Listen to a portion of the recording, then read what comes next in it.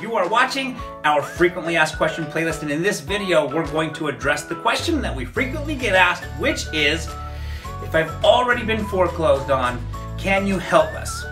Well, unfortunately, I'm sorry. If the bank has already foreclosed on you and taken the home away, then there is nothing more that we can do, because the bank is now the owner of the property, which means since you are no longer the owner of the property, you no longer have the ability to sell the property. And unfortunately, that foreclosure will stay on your credit for about 7 years.